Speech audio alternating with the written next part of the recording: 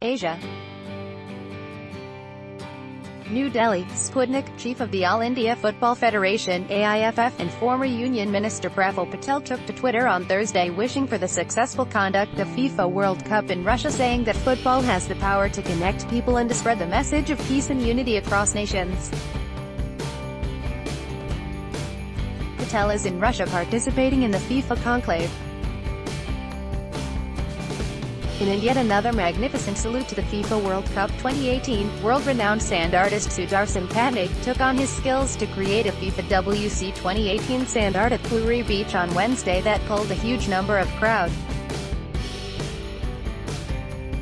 Patnaik and his teams used 6 tons of sand for his creation.